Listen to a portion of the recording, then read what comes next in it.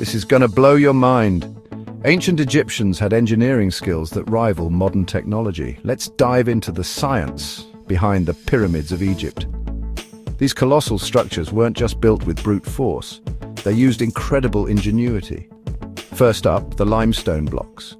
Scientists believe they were cut using copper tools and transported on sledges over sand. Sounds simple, right?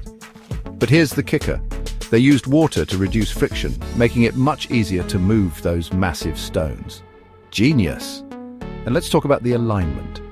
The Great Pyramid of Giza is aligned with true north with only a tiny fraction of a degree of error. How?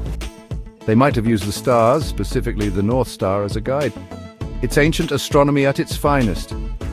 But that's not all. The pyramids were designed to withstand earthquakes.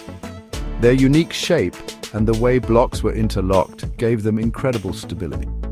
Talk about ancient engineering marvels. So, next time you think about the pyramids, remember, it's not just history, it's cutting-edge science from 4,500 years ago. Hit subscribe to RK Chessy for more mind-blowing facts. Like and comment your favorite ancient secret.